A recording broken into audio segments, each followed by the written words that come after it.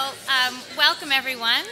Thanks for coming. I'm really delighted to see all of you today. I want to welcome you to tonight's Askwith Forum with Sheryll Cashin and Richard Rothstein. The Askwith Forum is a series of public lectures that brings leaders in education to share new knowledge and generate spirited conversation and offer insight into the highest priority challenges facing education. And just wanted to let you know that there will be a book signing with Sheryll Cashin with her new book right outside after the forum. So please stick around for that if you want a copy of the book, if you're intrigued, which I think you will be.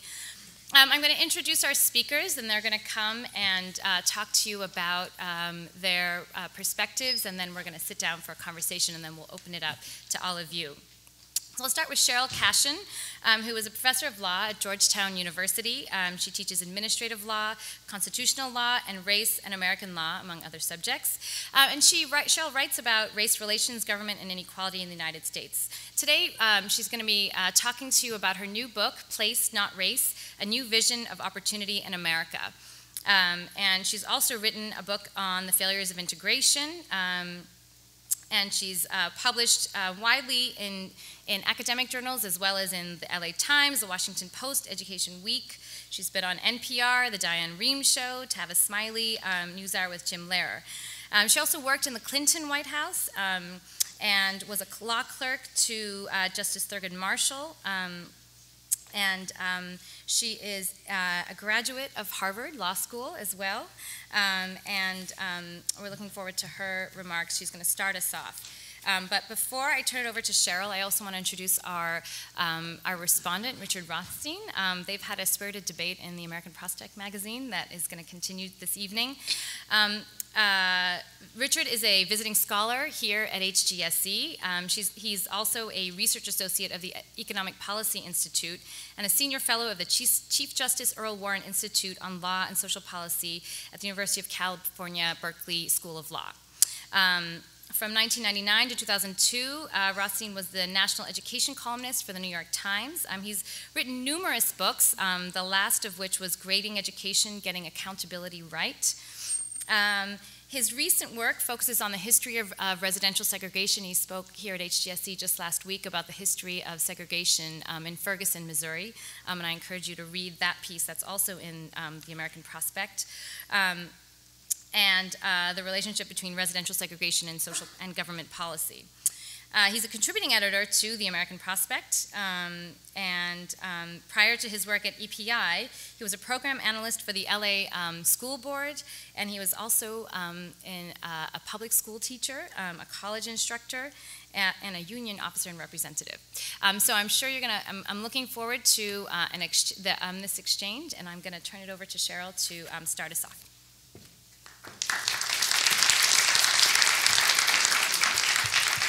Hello, thank you for coming out to hear this debate, hear my perspectives. It's a real honor to be back at Harvard. It's been an honor to be asked to participate in this forum. I'm going to talk for, I've been told, for 15 minutes to give you an overview of my argument. And I want to begin with a caveat and to say that nothing in my book is required by the Constitution. I'm not an advocate of colorblind constitutionalism. I do believe that the Constitution permits schools like Harvard to consider race. My argument is based in public policy and what I think would make sense from a perspective of public policy, not what I think the Constitution requires. I want to talk about opportunity and opportunity hoarding. In many ways, I feel privileged to be middle-aged. I graduated from high school in 1980 from a good but not stratospheric public high school in Huntsville, Alabama. My activist parents were broke. We didn't live in a fancy neighborhood, but the schools I had available to me enabled me, a co-valedictorian of my high school, to get into schools like Vanderbilt and Princeton, and I went to Vanderbilt on a full scholarship. That said, the valedictorian of my high school today would likely not get much attention from any selective institution because the school and the neighborhood surrounding it has gone from being middle class and integrated to being heavily black and poor. And what has happened? I got to go to school when America was making good on the promise of integration, and good on the promise of Brown v. Board. It wasn't perfect, but 43% of black students in the South in 1980 were attending integrated schools, and each year the achievement gap was closing. But since that time, segregation, schools have resegregated, and neighborhoods have become increasingly stratified by income. In fact, only 42% of all Americans today live in a middle-class neighborhood, and that's down from 70%, from 65% in 1970. What has happened over the decades is that the affluent and the highly educated increasingly live in their own environments. And I have a map to illustrate that.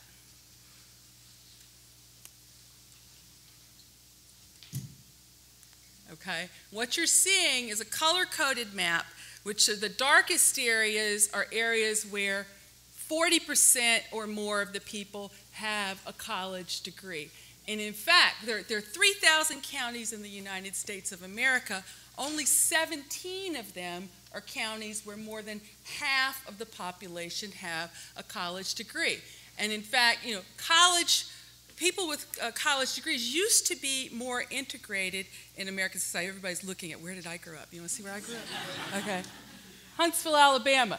Somewhat dark. If I had been one county over, I probably wouldn't have landed at Princeton, but that's where I grew up. Rocket City, Huntsville, Alabama. Only 17 counties in America have a population where more than half have a college degree. Segregation of the college educated from everyone else has tripled since 1940. And where are these counties, these 17 counties concentrated? You could probably guess where they are. Affluent counties, Marin County, north of San Francisco, the Research Triangle in North Carolina, suburbs of Washington and New York, places where college recruiters flock to. And this concentration of human capital in some places, intellectual capital in some places and not others, leads to what I call opportunity hoarding. And a dean of a very prestigious law school said this at a meeting, and it really resonated with me. Those that are afforded highly selective K through 12 education are set up very well to enter an elite private college or an elite college and become leaders, and everyone else gets to watch it on television, right? And this is what's happening. These pale areas, these get to watch the leadership class that comes out of places like Harvard become leaders. And the phenomenon of opportunity hoarding that I underscore in the book is that place increasingly defines who has access to quality and who doesn't in education, and it tends to lock in advantages and disadvantages over time. When you put, in fact, it's not just segregation by counties. Within metropolitan regions, the highly educated are increasingly more isolated in their own neighborhoods than are African Americans. And when you put affluent people concentrate and highly educated people concentrate in their own neighborhoods in direct competition for scarce resources, affluent jurisdictions win. No one says out loud that our public policy should be to give affluent schools and neighborhoods more and better resources, but that happens, and I chronicle that in a chapter of my book in my own struggle to decide where my family should live in Washington, D.C. That happens as a result of a concentration of motivated parents who know how to access what they want.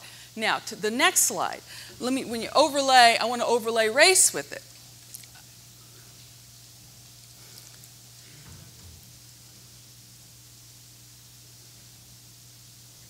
Come on, next slide. Just a second.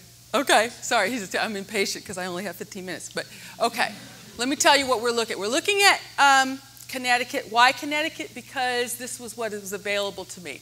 This is a geographic mapping of educational opportunity with an overlay of race.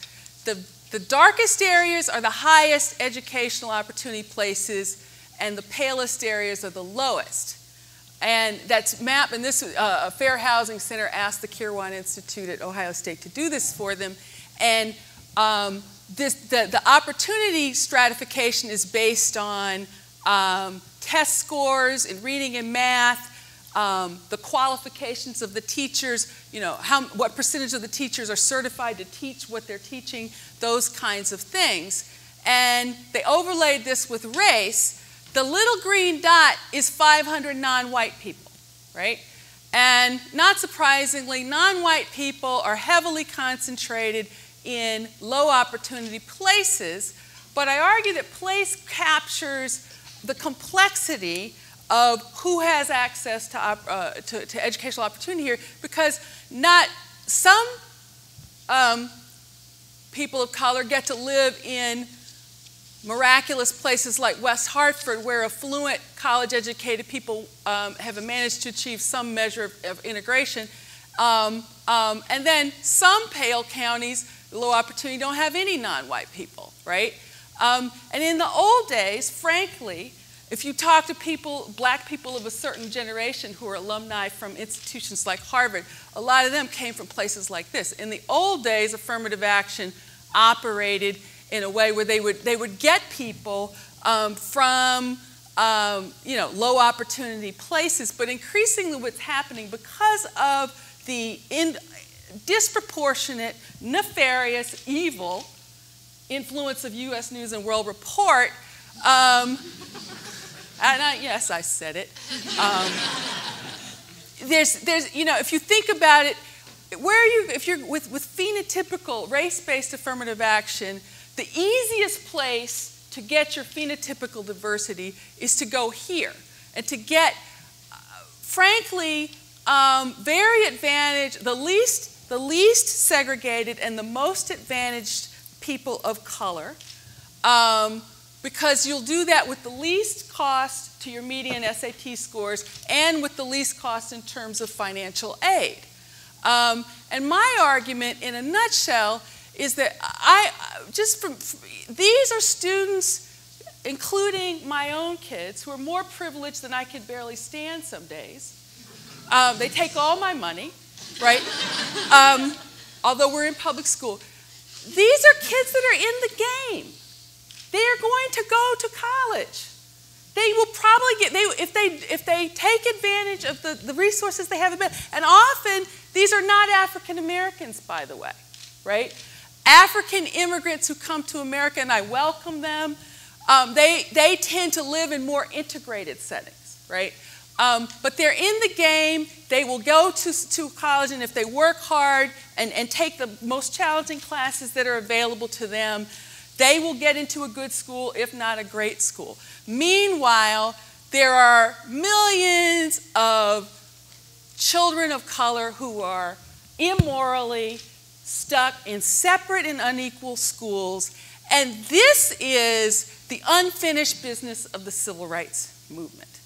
And my argument is that I'm actually arguing for something much more radical than holding on to what remains of affirmative action. And we could talk in Q&A. I could tell you what remains of race-based affirmative. Rather than holding on to that policy, I'm arguing for something much more radical. I'm arguing that we should take the lessons of decades of affirmative action and apply it to the entire process. Right? We should de-emphasize standardized test scores. We should scrub the admissions process of any practices that aren't truly tied to merit, that don't truly predict how a person is going to do in school, and de-emphasize test scores and compare the achievements of the students to the resources that they had available to them. Right? And I'm not talking about watering down standards, but I'm talking about revolutionizing them. So the valedictorian of Ferguson, Missouri, deserves a leg up in admissions. The person who has had to overcome these enduring structures of men, and I don't care what color they are, right? The person who has had to endure these enduring structures of segregation and needs and deserves a leg up in admissions, right? But I also argue that standardized tests should be optional or not used at all, that financial aid should return to being based on need, not so-called merit, that legacy preferences should be scrapped, and that any institution that is serious about real diversity on their campuses should be partnering with an organization like Questbridge or Posse that are very good at finding high-achieving students from disadvantaged places of all colors that can come to a campus like Harvard and do the work. So that's my argument in a nutshell. And I'll close. I don't know if I've used up all my 15 minutes, but I've tried to be quick.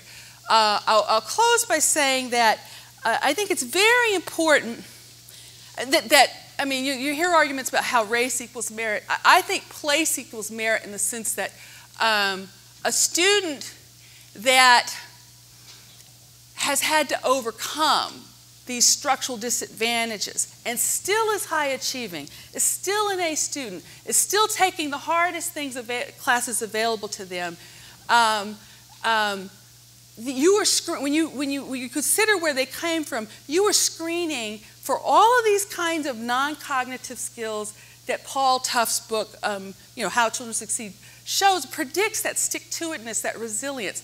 It also reflects merit in the sense of, if you look at the mission statements of universities, there's tons of research that shows that traditionally affirmative action candidates with lower test scores come closest to meeting the mission statements. Almost all mission statements say something about, giving back to the world, and we want to create leaders who give back to the world.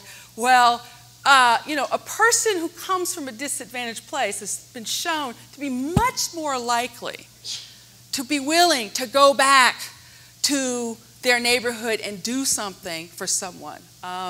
And the final thing that I will say in coming to this position, place not racist, I think it's important to think about where we want to end up in this country. And I prefer pursuing diversity in a way that helps people who are actually disadvantaged and that forces people to acknowledge this unremediated segregation and have people who struggle there to have that acknowledged. I think that's a healthier place to be. It's more unifying. It also says on a campus like this to Black and Latino students, I didn't get here because of my skin color. I got here because I worked hard and I overcame stuff that I wish I would love for you to live one day in my shoes and have to overcome what I had to overcome. I deserve to be here, maybe even more than you. And I think that's a more positive message. I also think it's more unifying going forward to create diversity in a way that encourages rather than discourages cross-racial alliances. Thank you.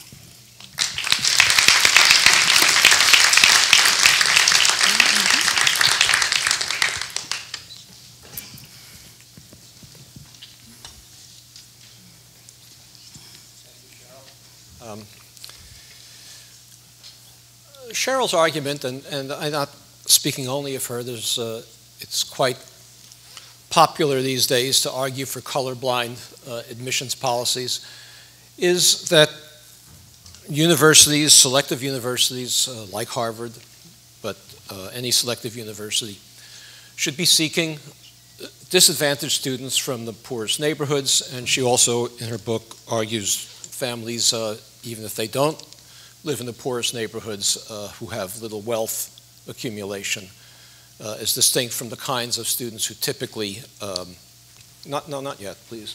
Oh, that's here. Okay, never mind. That typically attend elite universities. I disagree with this position. My argument is that universities should pursue race-based affirmative action. It should not be abandoned, and I will explain later a little bit about what more they need to do.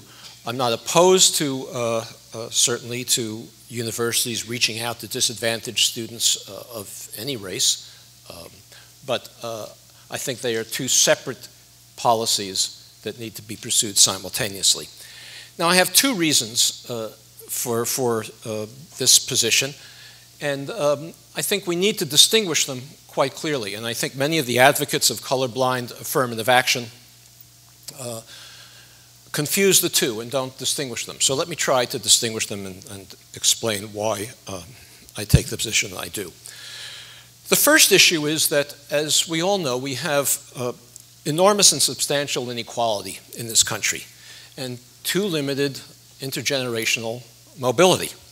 Children that come from poor families are also likely to be poor as adults. Children whose parents are poorly educated are also likely to be poorly educated themselves.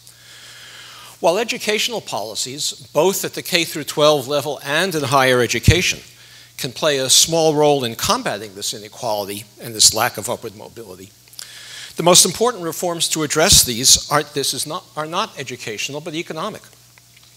For example, if we want to enhance the share of students from disadvantaged families who go to college and who go to the most competitive colleges, it will be far more useful to increase the minimum wage, to reform labor markets, to create incentives for employers to schedule not to schedule irregular and part-time shifts, to strengthen laws that govern union collective bargaining, to address the mortgage foreclosure epidemic, and to increase the earned income tax credit, to name just a few.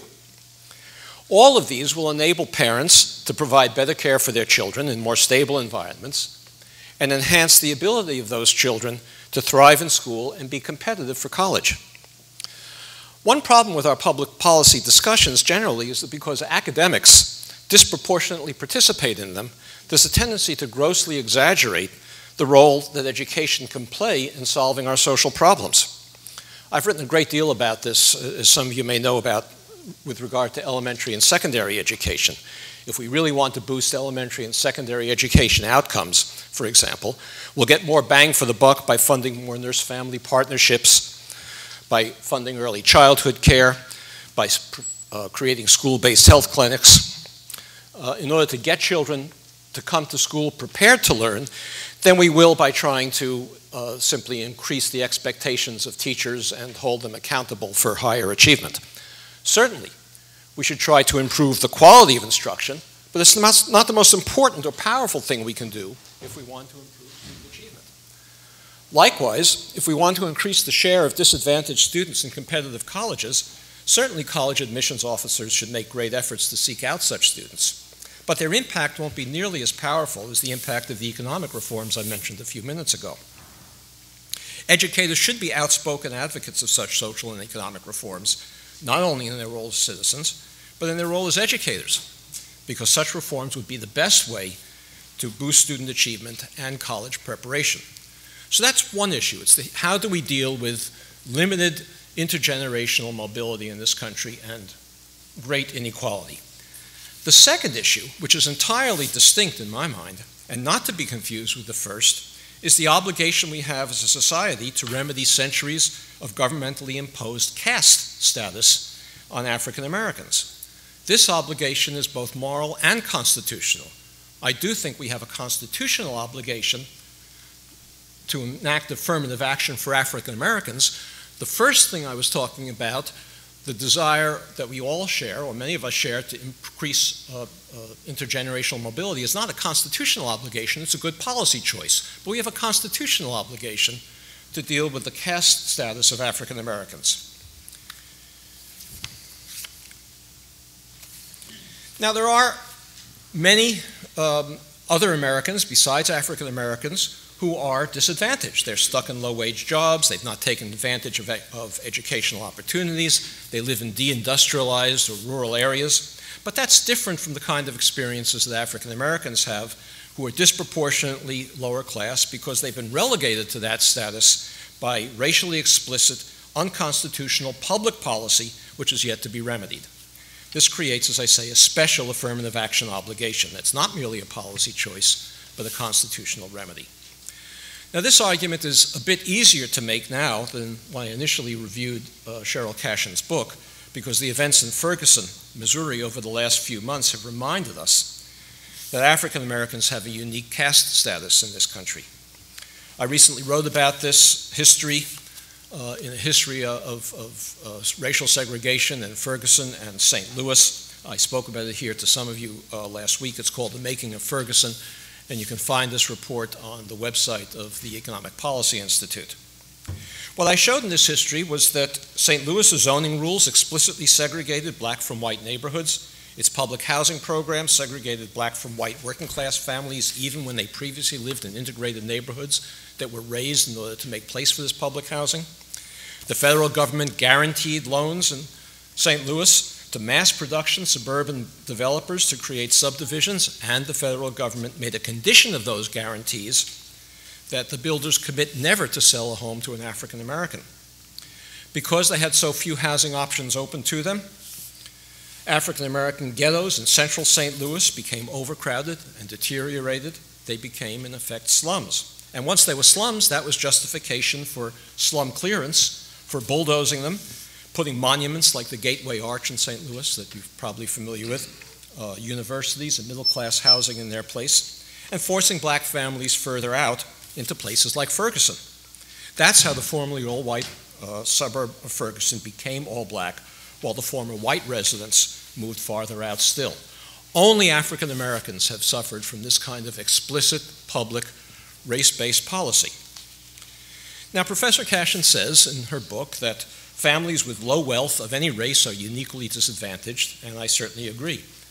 But the low wealth of black families is of different origin from the low wealth of others. In the St. Louis history that I just described, in the 1950s, the federal government financed all white suburbs for working class families, where single family homes at that time sold for about $8,000, about 2.5 times national median income at that time. African Americans, I said, were prohibited by federal policy from buying into those suburbs. Today, those homes sell for 7 times national median income, about $400,000, and so they're unaffordable to working and lower middle class families. White families who bought into those suburbs in the 1940s, 50s, and 60s then benefited from a century of equity appreciation. When they sold their homes or refinanced them or passed them on to their children, they gave those children a nest egg of security. Black families whose incomes might have been identical to those of whites who bought into those suburbs never benefited from this equity appreciation. As a result, nationwide, while black median family income is about 60% of white median family income, black family median wealth is about 5% of white median family wealth. This is a unique caste-based situation. We should remedy this situation. South Africa, I might add, has done a much better job, of limited though it is, of truth and reconciliation for apartheid than we have. Remedying it cannot primarily be an obligation of educational institutions. Affirmative action in housing, for example, can have a much larger impact than affirmative action in university admissions. But affirmative action in university admissions also must play a role, and this affirmative action must be uniquely targeted to African Americans. To continue with my example, policies that desegregate Ferguson and St. Louis by creating subsidized housing options in middle-class suburbs, for example, for African Americans who are presently locked in the Ferguson ghetto, will do far more to enhance the likelihood that children of today's Ferguson's families will be eligible and admitted to selective institutions of higher education than will relying on affirmative action and admissions policy. We should certainly do it, but not do it alone. Now, I know that the current Supreme Court will not permit the kinds of race-conscious policies that I'm advocating, and that I'm also saying we are constitutionally obligated to pursue. But what concerns me about advocacy of colorblind admissions policies is that if liberals deny that race has a special place in our policy and we have a constitutional obligation to address it, there's no chance that the future Supreme Court will think otherwise. Policymakers don't need less race consciousness. They need more. Adoption of race-conscious Supreme Court-endorsed remedies is far distant. Our first obligation today, however, is to re-educate Americans about our racial history, which we have entirely whitewashed. Unless Americans understand that the disadvantages of African Americans today are not the result of accidental low income or of private white prejudice, but rather of a national near-apartheid public policy, there's no chance that we can develop support to remedy these conditions. Here at the Harvard Graduate School of Education, it might be appropriate to challenge you to examine any high school American history textbook. You'll find that the history I've just described is entirely absent or grossly misrepresented.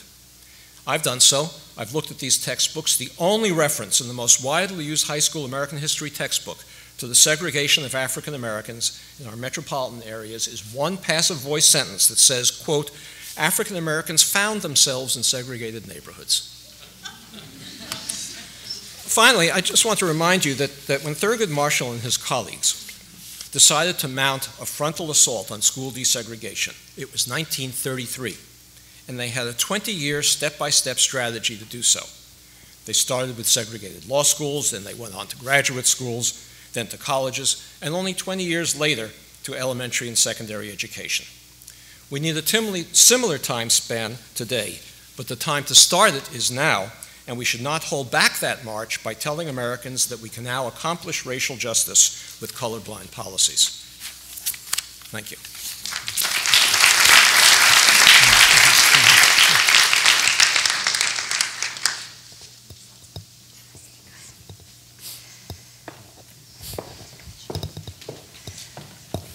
So thank you both for those remarks, and it's a great sort of start to this discussion. I thought as I listened to both of you, I hear kind of slightly different motivations or goals in terms of the policies that you're advocating. So I wanted you to talk a little bit about that. So, you know, one issue is this issue of inequality, and Sheryll, you really focus on class inequality. Richard, you're talking about the kind of inequality spurred by specifically anti-African American policies over time in the United States. Sheryll, in your book, you also talk, which you didn't mention today, you also talk about white racial resentment, and that a kind of colorblind policy will bring people on board who otherwise wouldn't be. There's also this issue of a kind of diverse leadership, and you know the desire, if we think it's important to have a kind of diversity in our leadership, to have a kind of sense of legitimacy in the leaders of our society. The courts have argued that the one rationale for affirmative action that the courts have upheld has to do with a diverse learning environment. So what is the kind of primary goal of your proposed policies?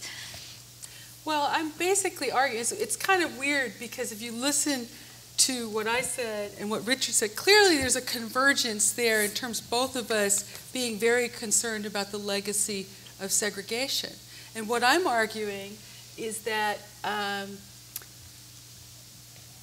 the people who need and deserve a leg up in admissions are those who actually suffer the disadvantages of segregation. You know, economic segregation is rising fastest among African Americans and Latinos. Black 1%ers and Latino 1%ers that can move to opportunity do, right? And again, because of the influence of U.S. News and World Report, I increasingly see it, but there's a valedictorian from every high school, right? There's genius in every neighborhood, right? And so I think place better captures this legacy of segregation and getting to the point about white resentment. I don't come to this position just because I'm afraid of what white people think. I come to this position out of pragmatism, right? The Supreme Court, there's always going to be another Abigail Fisher, right? The person who recruited Abigail Fisher to sue UT is actively scouring for somebody to sue Harvard, preferably an Asian student. They're trying to recruit people to sue Harvard, UNC Chapel Hill, and Wisconsin, and because of the Schuette opinion, which says that it's okay for a majority of people to vote to ban affirmative action. There are 6 states now in which there's a mobilization to do a ballot initiative, you know. So, I'm stepping into this space offering a form of affirmative action and diversity that I think is legally more sustainable and politically more sustainable, and actually is more likely to help people who suffer this legacy of segregation. Richard, do you want to? Sure.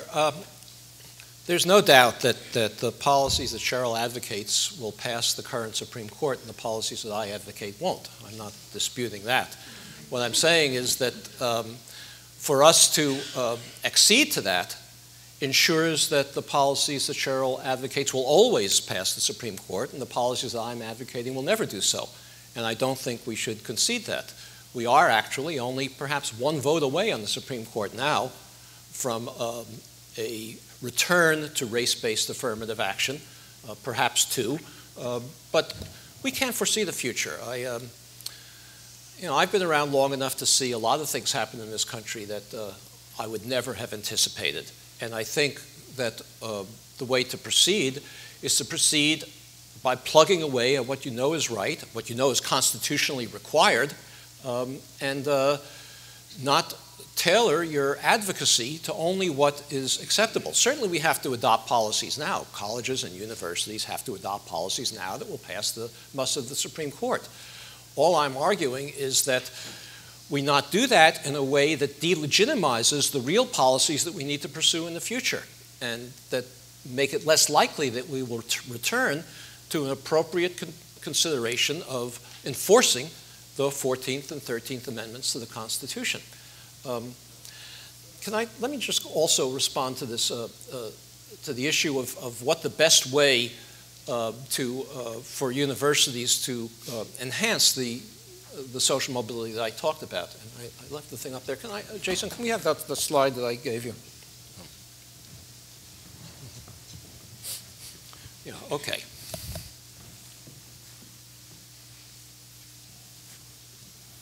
Well, I don't know how this works. It doesn't matter. Hit the red button. See the red? Oh, yeah, okay. Red, and then you point, okay. You get red.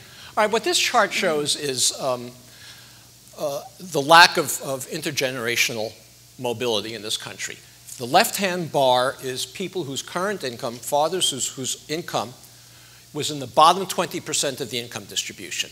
And what it shows is if your father was in the bottom 20% of the income distribution, roughly, if you add 36 and 29 and 17, almost 85% of the children of those fathers are not going to be in the top of the income distribution. Now, if we had a communist society where we had perfect social mobility, each of those slashes in the bars would be 20%.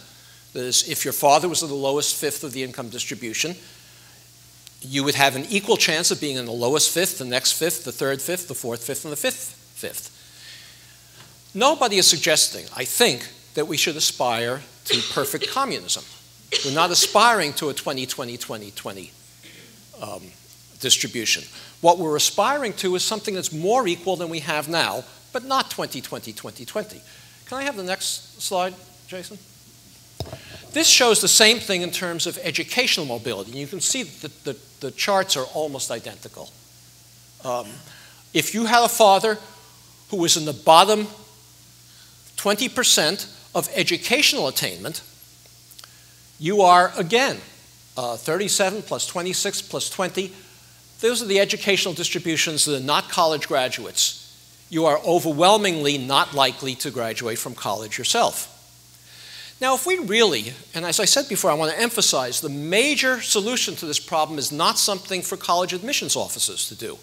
It's economic and social reform. But college admissions officers can play a role. But if college admissions officers wanted to play a role in enhancing social mobility, okay, so the red one, does that work? No. Oh, did I miss it? What did I do? Okay. There's your red, there we go. Red dot. But where did it go? Doesn't matter. If you were a college admissions officer and you wanted to enhance social mobility, wouldn't it be more effective? Wouldn't you have more impact if you tried to make more of that 17% get up to that 15% bar, so that one grew? More of the 36% bar get up to the 29% bar? more of the 29% bar to get up to the 17% bar if you're looking at low-income students. That is, these bars are roughly equivalent to educational attainment. The darkest bars at the bottom are high school dropouts with some college graduates. The next bar is high school graduates, but no further education. I'm not bar, the next slash of it. The next section is people who've gone to uncompetitive four-year colleges or maybe junior colleges. The very top bar is the most competitive colleges. Don't we want to try to get the children of fathers who are high school dropouts to graduate from college, the children of fathers who graduated from high school to go on to junior college, the children whose fathers went to junior college to go on to four-year colleges that might not be the most competitive ones, and those whose fathers went to the uncompetitive colleges to make it up to the universities? That would be a realistic program of social reform, rather than saying that our goal should be to get the children from the very bottom of the educational distribution and move them in one swoop up to the top. Now, certainly there are some children in the lowest section of the educational distribution who will make it to the top on their own. As of now, 7% do. We could get that up to 8%, 9%. But the real focus of social reform should be to take each of those bars and move them up a little, rather than saying our sole focus should be, or our main focus should be, on the children of the fathers with the lowest educational attainment. Can I respond to that? Yeah. Please. I'm not advocating for taking the people with the least, whose fathers have the least educational attainment and saying they should automatically get into Harvard. I'm advocating for a system in which elite higher education does not reify the structural disadvantages that are in this society, and that they acknowledge the structural disadvantages that people have overcome. So it's not my business to decide who gets in Harvard. I'm trying to blow up and undermine the increasing stratification of American society and create the possibility that a high-achieving person with big dreams who's done the very best that they can with what they have has the possibility of having the segregation they've had to overcome be acknowledged. And let me say that one of the places I fundamentally disagree with Richard is this idea of suggesting, because of our admitted long legacy of racial discrimination in this country, that every black person in America has attached to them this racial caste. Yes, individuals experience discrimination, but I'm a little uncomfortable with a message that says implicitly there's something wrong with blackness and that has to be accounted for. And this is what Ta-Nehisi Coates said in his piece in The Atlantic with his argument for reparations. What's wrong with American society is that they have not acknowledged the segregation. There's nothing wrong with blackness, it's the segregation that has to be overcome. And I'm more comfortable with that than some suggestion that somehow black people in perpetuity, going forward, need this special accommodation when, I think it's time for a maturation to acknowledge there's a lot more complexity than that. So, yes. So you're both kind of talking about this intersection between race and class, right? Where African Americans in the United States have had this unique history that disproportionately makes African Americans poor, even while there is a significant and growing black upper middle class and also a black middle class. So I thought if we think about this kind of place-based affirmative action, the University of Texas is the kind of largest experiment that we know. So in 1996, the Hopwood decision led the state of Texas to end race-based affirmative action, and almost immediately afterwards, the legislature passed the Texas 10% plan, right, which said that the top 10% of students in any high school would be admitted to the flagship universities. And some of the research coming out of that program, that plan suggests first that there was a decline in the percentage of Black and Latino students at these universities, a significant decline, and it sort of bounced back a little bit, but never made it to the kind of 10% plan levels.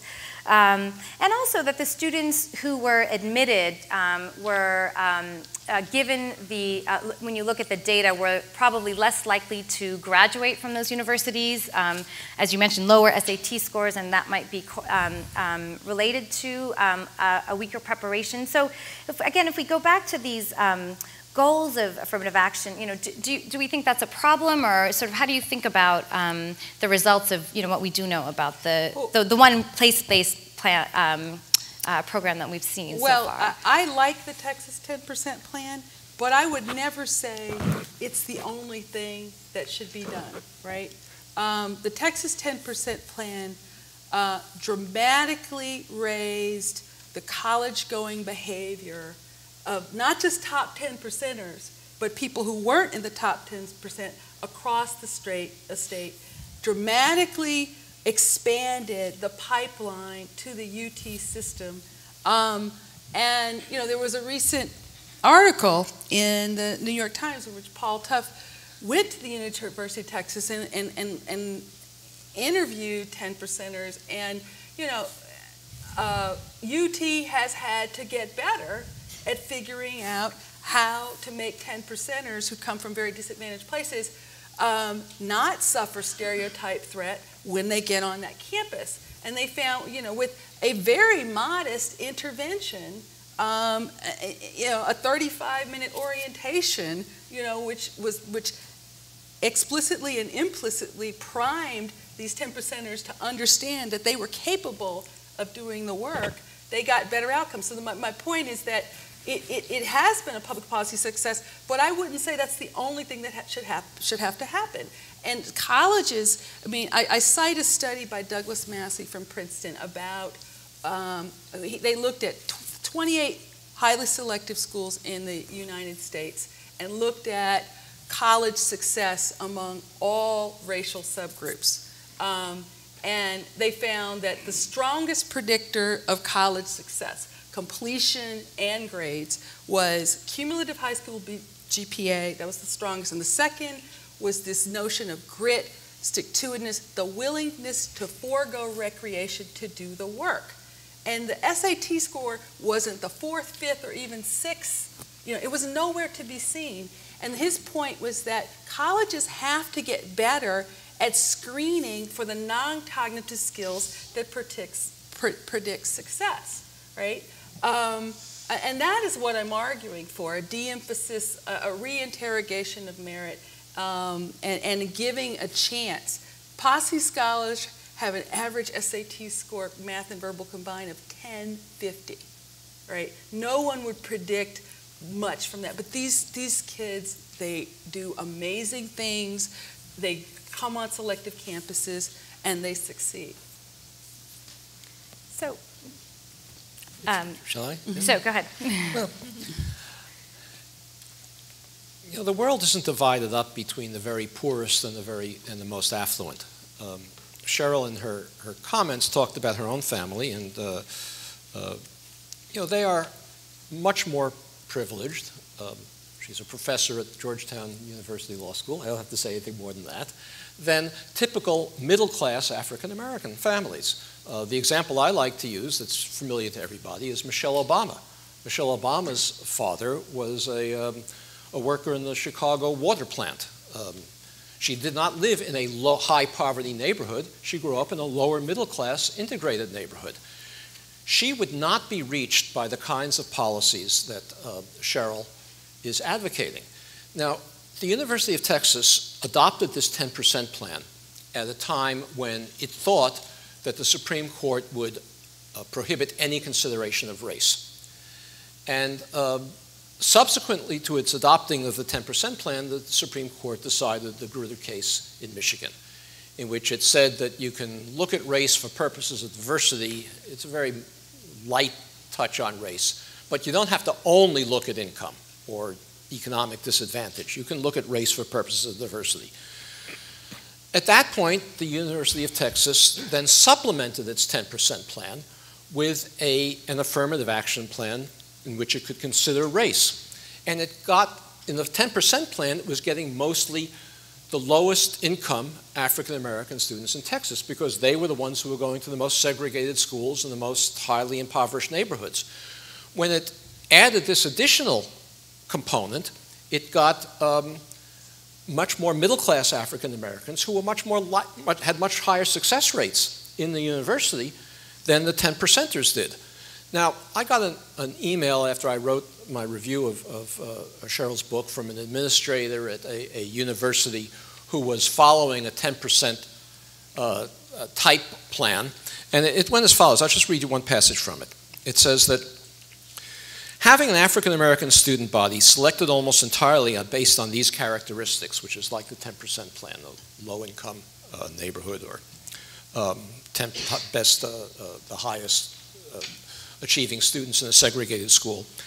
Having a student body selected almost entirely on these characteristics reinforces stereotypes and sends a message to our students, faculty, and staff that poverty and other forms of disadvantage and dysfunction are endemic to the African American experience. I would like to work in an institution where white affluent students interact with African Americans whose outward experience is highly similar to theirs. Then the differences they experience would teach them something about race instead of teaching something about poverty. That is why diversity in public higher education is a compelling interest, and the use of race is important. So I think what we want to do is, it goes to the illustrations that I was using from the charts. In order to enhance the participation of disadvantaged groups, it's not just the poorer students. And we'll get much more purchase, I think, if we pay more attention to students who are not likely, without affirmative action, to attend the most competitive institutions, but are also not likely to be in the lowest achieving groups in our society.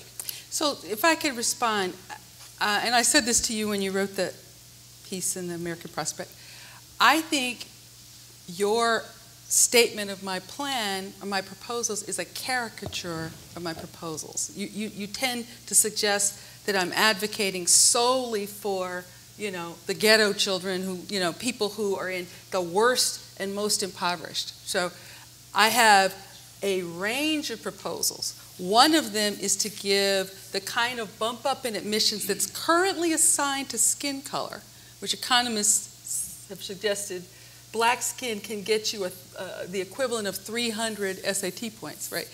That kind of bump up currently should be available to students who are high achieving that come from a neighborhood or school where 20% or more of the people are in poverty. That's not the and that is what most African American children are exposed to, right? So let me finish, right? I also say low family wealth. I disagree with you. I think Michelle Obama's, former Michelle Robinson, who I went to law school with, would be captured by, I almost can guarantee you that she was in a neighborhood where she was exposed to some poor people. But low family wealth would capture the vast majority of most African Americans. Ta-Nehisi Coates said in this piece, quoting Patrick Sharkey, African Americans making $100,000 on average live in neighborhoods with white people making $30,000 or like, right? So, but I also say, in a holistic admissions process that has de-emphasized test scores and looks individually at what the student has had to overcome, all students, including affluent ones, should be invited to say what disadvantages, what discrimination they have individually had to overcome, which would capture, a dentist. But at bottom, I have confidence in my people. We're not a crippled people, right? When the playing field is level and we have access to opportunity, we can achieve, right? And so I have confidence that the son of a dentist, can get into a great school. At least they're in the game, and de-emphasizing test scores and returning to returning to financial aid and doing better outreach. I think all of those things will enhance the possibilities for racial diversity of all kinds. So I think both of you, and I think myself included, would agree that all of these things that you're talking about are important. And Richard, you in your piece, you also talk about how you agree with that we should also look at place, but that there is but you argue that there needs to be a particularly race-based policy in addition to a class-based or place-based policy. And so, Sheryll, if we think about place, it's true that African Americans are disproportionately in high poverty neighborhoods. But if we look at the demographics of the United States, because we right now are in a majority white country, that the beneficiaries of this kind of plan would be predominantly white. And I'm wondering if this, if you see this as a problem. So, you know, one argument for affirmative action. Not if you look at zip code. Not if you look at, on average, white people are in neighborhoods with 0 to 14% poverty. Same with Asians. So right? The majority of Black and Latino kids are in neighborhoods with more than 14% poverty. Only 29% of Black kids live in a middle-class neighborhood. But if you look at Texas, for example, Texas, looking by, say, high school, which is a proxy for a neighborhood in some sense, the percentage of Blacks and Latinos goes down, right, throh a place-based policy. So, I mean, the majority of Americans are white, right? Else. That's if you're doing nothing else. So you right? would, if you're not working with Posse, if you're not partnering with Questbridge, if you're not doing outreach and going to neighborhoods where African Americans live, that's assuming if you do nothing else. And my research, I cite, there's 10 states would have a ban, and keep in mind, some states have this forced on them, right? They have this forced on them, right? And the 10 states. You looked at research. I looked at research from schools. Yes, initially there's a huge drop, like by 50%. But as schools begin to innovate, right, in California, the problem is UCLA and Berkeley, right? Apart from UCLA and Berkeley, they have gotten back to their numbers without using race for Latinos and African Americans. But any Black person who can get into Berkeley can get into Harvard. And so that's part of the problem. So part of the problem is which places we're thinking about, right? Are these sort of the top, UT Austin versus Texas A&M versus, Berkeley versus UC Riverside?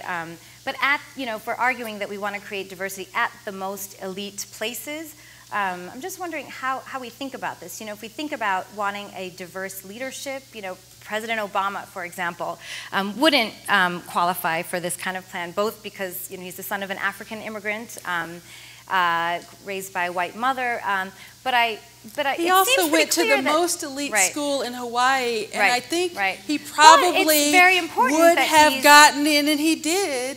He probably would have gotten in a lot of places. Maybe, but I mean, if we think that pathway to him becoming, to the most extreme example, the President of the United States is important, and that that kind of diversity has symbolic value and importance, given the racial history of the United States, then how do we think about that? So like I said, most African Americans who come from advantaged settings are getting into schools, will get into somebody's school.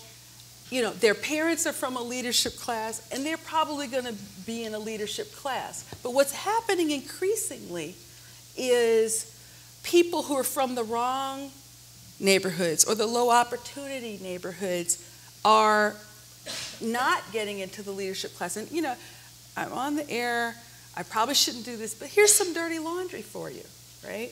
I've been giving this talk a lot, and I was recently at a very prestigious school where the head of the African American head of the Multicultural Center told me, that he was trying to do this mentoring project with a housing project that was walking distance from the university. And the students that he had the hardest time recruiting to or getting any interest in going to this housing project to mentor high schools, to minister students, were privileged Black students, right? Who come from these high zip codes, wanted nothing to do with it, and I'm just saying, so, if you look at a Brian Stevenson, right? And I come across people, like I said, in the old days, you talk to a person of a certain generation, a lot of African Americans who went to these elite schools came from low upper sections. But you look at a Brian Stevenson, who's developed, who, if you don't know who he is, Google him, but he's devoted his entire career his entire career. He took his Harvard Law School degree and went to Alabama, in Montgomery, Alabama. I'm from Alabama and I didn't go to Montgomery. Lived on a mattress and for like working for $17,000 a year for the most marginalized people in this country. And if you look at his story, you might understand. He came from a poor neighborhood. His grandfather was murdered in a housing project, right?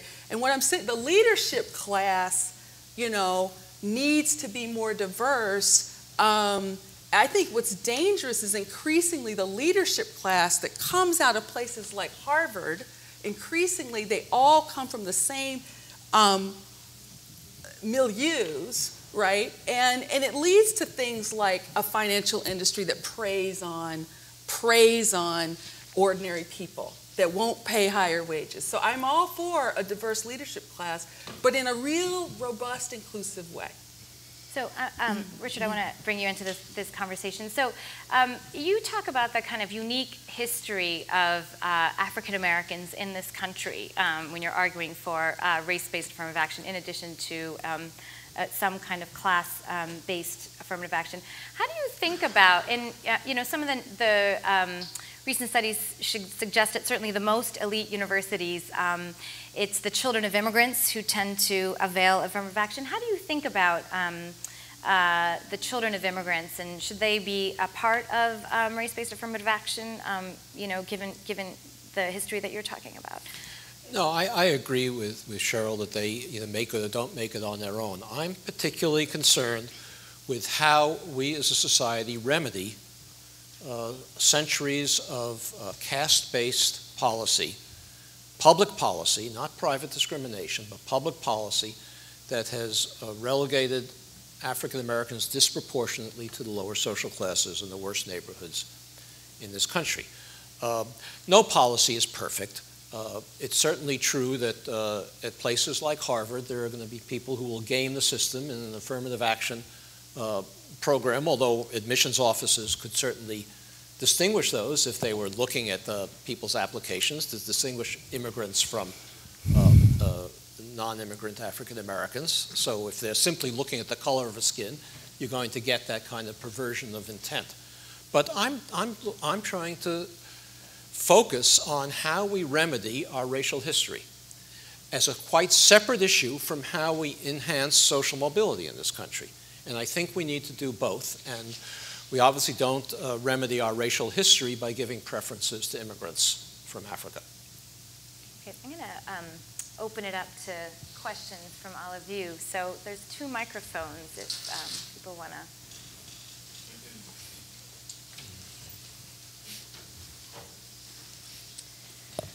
Julie.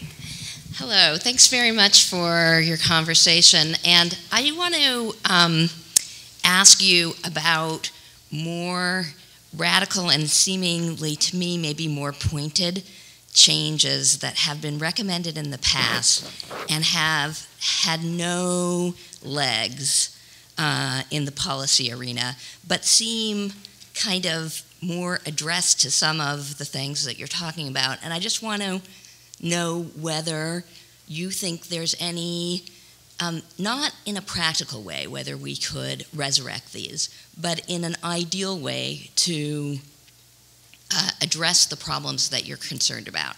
So the first one was a higher education suggestion specifically that was made by Alexander Aston, who is now an emeritus professor at UCLA. Very early in his career, probably about 1969, when people were discussing the beginnings of affirmative action and what to do with the problems of essentially extremely low percentages of African Americans in higher education at the time. And he suggested that all higher education admissions should be a lottery.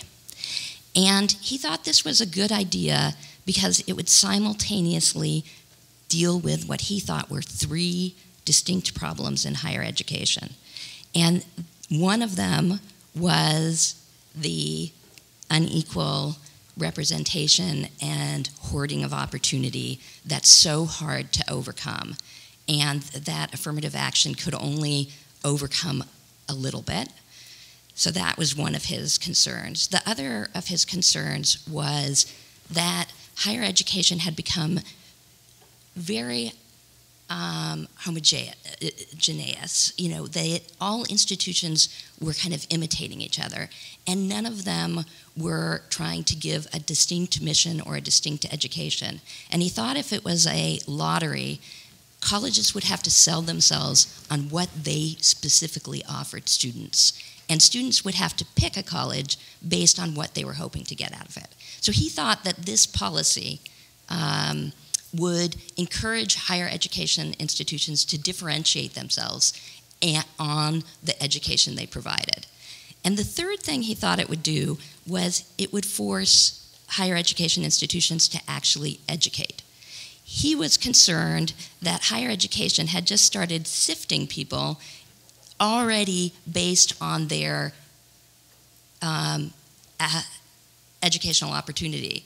And they weren't adding much. They weren't doing much. And so he suggested this as a remedy. And so I want to hear your thoughts about, would this kind of idea, actually just a lottery, not if it's realistic, but would it be educationally a good idea for the issues that you're facing? And the second policy I just want to ask you to talk about is slavery reparations. So you're talking about overcoming a history that's racially specific, and it is racially specific, but it really dates to slavery, and there is a particular group of people that is identifiable that suffered that experience, and there's a very particular targeted possibility of a policy directed at that experience. And so I also want to know if, instead of talking about race affirmative action, we should be talking about slavery reparations. So I'm interested in your comments on those two policies that don't have any legs, but I want to know if you think they have merit. I'm going to try to be as quick as possible because I really want to get as much questioners. Lonnie Guinier suggested something similar to this a decade ago. She suggested, because of all of this unfairness in the admissions process, that 1/5 of the places should be just allocated on a lottery basis, you know. And this is what I said in my book: if you're not willing to really rethink the SAT, which most predicts the wealth of the grandparents of the test taker, and isn't particularly predictive of college success, if you're not willing to rethink legacy preferences or racial preferences or all the different ways in which we have opportunity hoarding in elite higher education, then, you know, make some places available on a lottery basis, or at least say anybody above a certain number on the SAT will allocate on a lottery basis. At least you'd have a semblance of a possibility. So, I threw that out there. It'll never happen. As to slavery, right? If you read like Michelle Alexander's The New Jim Crow or any history, there is a direct continuum from slavery to Jim Crow to mass incarceration to the enduring segregation. I'm not a big reparations fan, right? In part because I'm from Washington. I'm a political animal. I'm grounded in what's realistically possible. But segregation today, I'm advocating for people not people whose parents were slaves. That would be Michelle Obama, right? She's doing okay, right? She's doing okay. Her kids are doing okay. The people who suffer segregation today are the ones, that would be a logical thing to acknowledge, assuming they're high achieving, assuming they've taken the most challenging classes, assuming they have all these other characteristics that do predict success. Doesn't that suggest the intersection between place and race? If you're yes, saying I'm not colorblind. This is what I've been trying to tell this man. I'm not colorblind. I'm screening for a legacy, an immoral legacy that we have not gotten rid of in this country. Think I get upset about this? Let me take them one by one. We effectively do have a lottery. At a place like Harvard, I don't know what the numbers are, tens of thousands of applicants each year. Harvard's admissions office spends a lot of time and money trying to distinguish between students who are essentially the same, all qualified to succeed at Harvard, and they pretend that they're selecting the top 1,500 out of 10,000. There's no difference, no meaningful difference. It has some perverse consequences. You get a lot of kids who are trying to build up their resumes in high school for no reason except that they think they can distinguish themselves from other similar students. So we have this lottery. What I think we should do is, since we have this large number of people, of students who are eligible and fully qualified for admission to Harvard and would succeed at Harvard, why not put a thumb on the scale for African Americans in that large pool who are unrepresented in the large pool overall, but we could contribute to the remedy of our racial history by affirmative action for those African Americans who are already qualified, who are in that pool, and could raise the share of African Americans in the Harvard entering class to something that's more representative of the population. Let me finish. Okay. The second point I would make on reparations, I don't talk about reparations. I'm talking about remedies. And remedies are, I think, a lot more reasonable to think about. In the example, I can give you, you want a radical remedy that's not realistic. I can give you radical remedies that are not realistic. I gave you the example before of the fact that African American students in St. Louis today, whose grandparents were not permitted to buy into the suburbs when they were affordable, now are not in position to be as competitive for selective universities as students, white students whose parents were. So why, since this was a federally imposed policy that prohibited African Americans from buying into those suburbs, and let's say the population of St. Louis metropolitan area, I don't know, is 25% African American, why doesn't the federal government buy up the next 25% of homes that come for sale in suburban St. Louis County and sell them to African Americans for 2.5 times national median income? That would be a remedy that directly, you wouldn't have to trace somebody's origins from slavery. It directly addresses the unconstitutional policy that created the kind of disadvantage that we have today. And it won't happen. But I have to say, I appreciate you advocating for my people. I'm African American. I'm a descendant of slavery. But I got to say, and I teach race and American law, African Americans aren't the only people who have been racially oppressed. Native Americans, they're Native Americans. There's a terrible, awful history of, 1/3 of the land in this country was owned by Mexican nationals. There's a history of taking of that land. Chinese people were highly racially discriminated against and excluded. We have a nasty legacy of racial exclusion in this country. And I personally am uncomfortable with the proposal that says only African Americans, only descendants of slaves deserve this consideration. I think that's, highly. You talk about some resentment. I think that's problematic. It's not true to a much more expansive history of racial othering in the name of white supremacy in the history of this country. This is terrific. And not boring, is it? And confusing. I had one question when I got in line, and now I have two, if that's okay. I'm the executive director of a program that does what you described, Professor Cashin. Goes out into the city of Lawrence, especially, poorest community in New England. And we work with middle school kids who are interested in summer enrichment, secondary school choices, and then college aspirations. So my first question is really granular. It's right here on the ground.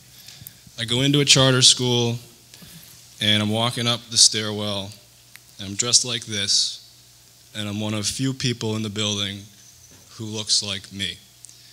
And I bump into a 4th grade boy, Latino boy, and he says to me, he looks me dead in the eye. I'd never met him. And he says, "Are you here for the black and brown kids?" I work at a secondary school, and I think a number of people like me come through his school, hoping to enroll kids for diversity reasons, all kinds of reasons.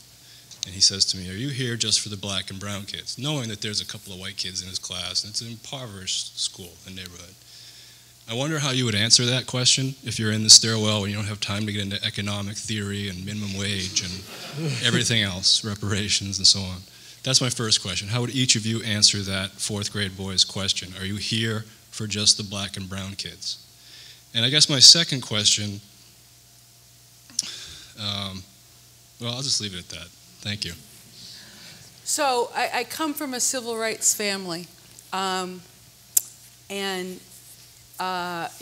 come from a tradition of intentional, multiracial coalition building. My father, we recruited the white Unitarians to help with the sit-in movement to sort of show white supremacists in Alabama that there was a better way, right? That's what Reconstruction was about. That was what the Civil Rights Movement was about. King had this vision of a beloved community. And part of what was successful about the Civil Rights Movement was the absolute moral clarity of King's vision, right? Nonviolence, the process had to speak to people's hearts, right? And, I think with each passing decade, race-based affirmative action, when you have all this complexity, and not all black people are poor, not all white people are privileged, right? And so like I said, I prefer to pursue diversity, which I believe in a way that's more unifying and that connects the dots between, communities of color that have been, oppressed and excluded, and struggling white folks. Poverty's growing fastest in the suburbs. It begins to connect the dots. People who are frankly mutually excluded. And I prefer that more vision of trying to get people to come together and strategies. Yeah, they'll disproportionately help people who are segregated, but not all. African Americans are not the only people who are oppressed and excluded. And that's troubling to me. So no, I'm not here just for the black and brown kids, right? Well, I'm not skilled enough to do yes or no questions. Well, I'm not in that stairwell. I don't have to do yes or no. Sheryll keeps coming up to this point, so I guess I want to address it explicitly. Certainly, Native Americans also have a history that needs to be remedied. Latinos, less so. There's a lot of talk about black and brown because we have had a lot of recent immigration of low-wage Latino immigrants to this country. We're not doing a very good job, or perhaps not as good a job as we should be, of assimilating them. But they are not suffering from the kind of a history of caste-based policy that African Americans are. I'll give you some examples. 40% of third-generation and beyond Latinos marry non-Latinos. You can't say that about African Americans. In California, 65% of Latinos who have lived in the state for 30 years, that is, who immigrated 30 years ago, now own their own homes. You can't say the same thing about African Americans.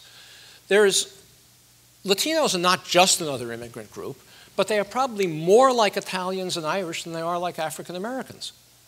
And it's part of what I think is this colorblind mistake that allows us to obscure an understanding of this history of this country and how it came to be, that we so often talk about black and brown and majority-minority country and so forth.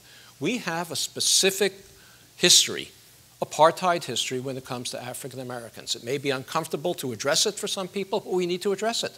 Because unless we address it, we're going to be in the same situation that we're in today in another 30 years and 40 years and 50 years. And meanwhile, Latinos will be assimilating and becoming another ethnic group, which is happening in California. In California, if you look around, the Latinos are blended in completely into the white population after the third generation. Not true for African Americans who've been here for many, many generations.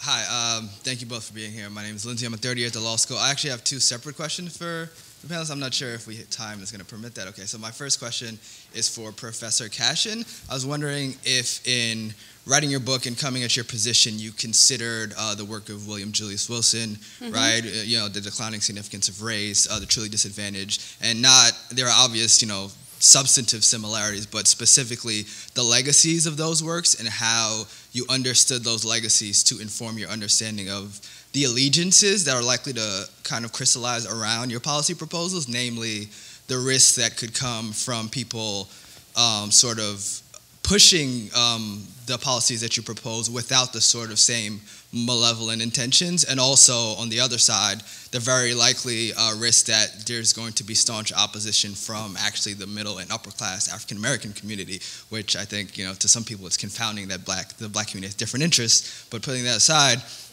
so that's my question for you. How do you understand the politics that play out in light of Professor Wilson's work?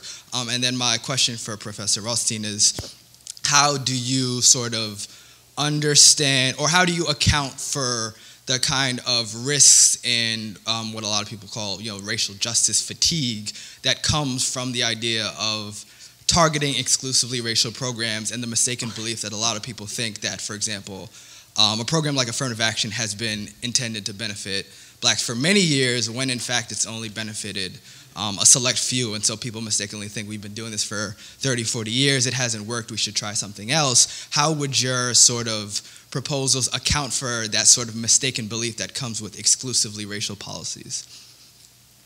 I'll try to be very quick. I'm very enamored of William Julius Wilson's work. I cite him in the book.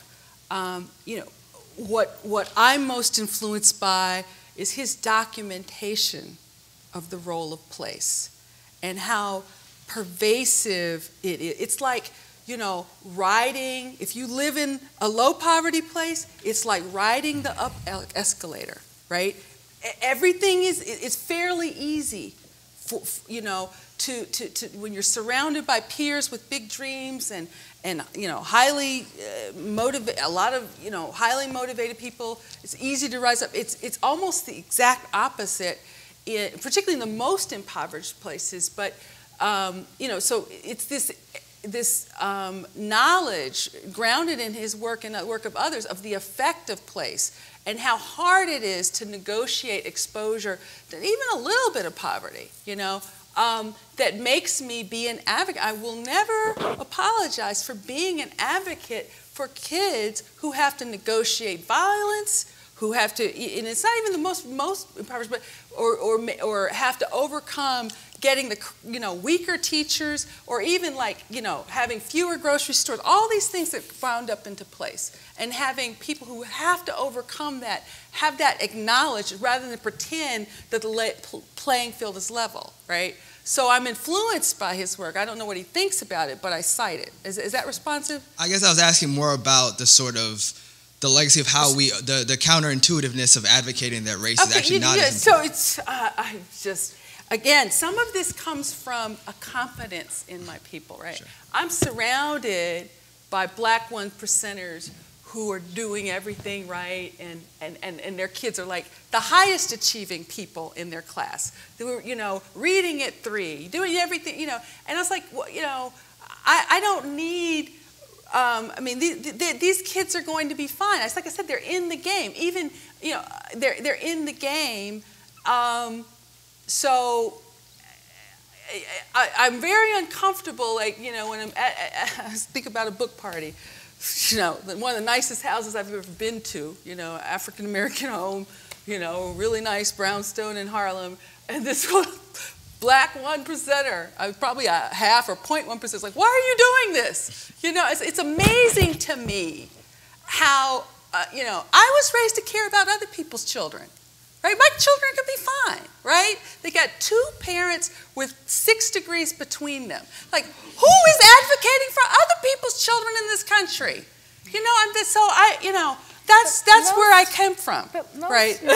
Most non-poor black families, or white families for that matter, are not one percenters, right? Are not that family in No, but Harmon, I'm or saying- even a family like your own, right? They're Right, kind of but- solidly middle class, and So- you know, I mean, if we think about the kind of, you know, you're right that black families are disproportionately poor and disproportionately living in poorer neighborhoods than their own income, but if you look at the numbers, there are more poor white families than poor black families Right, in this so- country because we're a majority white family, even though disproportionately. So I think, you know, there's a little bit of confounding of race and class here. And, so, you know, like if I you're said- focused on black poverty, then I would think that you would want a policy that focuses on black poverty as opposed to poverty in general, right? Because all the examples you're giving are kind of poor black, you know what I mean? I don't know agree if with it's Richard. about poverty or there are bigger issues at stake than who gets in Harvard, right? My career has not been devoted to writing about affirmative action. Someone asked me what I thought, and you know, a year and a half later, I had a book, right? This is what I thought about it. But I agree with Richard. There are improving the K through 12 pipeline is a much more important strategy. But where are you going to get the saner multiracial politics to do that, right? This is what the final chapter of the book is about. It's like building saner multiracial coalitions for fairness, right? And affirmative action is just a small piece of that. But it's an example of this question of how are we going to move forward and talk about what's real. Yes, there's racial inequality, but there's other kinds of equality. And how are we going to build coalitions among the mutually locked out for saner public policy? As opposed to the backlash and to what I'm saying, you know, I wouldn't have written this book 5 years ago, but things are so bad in this country that I decided to have the courage of my convictions and say what I thought was true because we're so broken, right? And my kids are in the game. Okay. Okay. So last quick question, and then we'll have I'll a let quick him response, respond, and then we're gonna. All right. Well, this is actually a question specifically for you, sir. Thank you both for coming so much. I'm really nervous. I'm going to say this fast. So, to explain exactly what I'm talking about, can you hear me? Yes. Okay. To explain exactly what I'm talking about, when I was in high school and I was applying to college, this was 11 years ago, I heard a number of my white friends talking about, I feel like I'm not going to get into the college I want because a black kid is going to get my spot. And these were not people I knew who I had known and thought of as having a history of racist comments and saying that type of thing. And it felt like in the community that I grew up, sort of this source of resentment against specifically black people that they were getting this advantage. And my question is not about the merits of is that justified, because whether it's justified or not, I think it definitely exists. And I worry about the harmful effect in terms of the racism that can be in our society from this resentment that can come from the feeling that someone else getting an advantage is you being given a disadvantage at their expense. And I'm wondering if you think that is harmful, but you think that, other factors of it are more important, or if you really just, don't agree with that, but how would you respond to that idea? So, Richard, do you want to jump in? Sure, very quickly. I think we know. Look, there's a lot of things that people need to be educated about, we need to bring out into the open. We don't solve these problems by suppressing them. The answer to by suppressing discussion of them, the answer to the particular issue you raised is the following, and I alluded to this before, and I'm using Harvard just as an example. There are 10 times the number of students who are qualified who don't get into Harvard than those who do. Most of the students who don't get into Harvard, who are fully qualified to get into Harvard because they don't win the lottery, the game that the admissions office plays pretending that they're selecting on merit because they don't win, are white. So if somebody who is qualified doesn't get into Harvard, if a white student who's qualified doesn't get into Harvard, it's not because of a tiny few black students who were given affirmative action. It's mostly because there are so many white students who are qualified who took his place. I agree with you. I'm not asking you to the merits of that. I'm asking you to address, are you worried about the resentment and I thought I said that I think that the way to address that is to discuss it openly and not suppress discussion of these issues. All right, thank you, sir.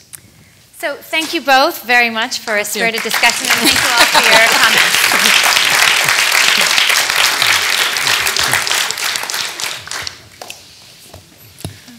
Thank you. Thank you. Oh, yeah, sorry, and there's a book signing right outside if you're interested in buying a copy of Sheryll's book.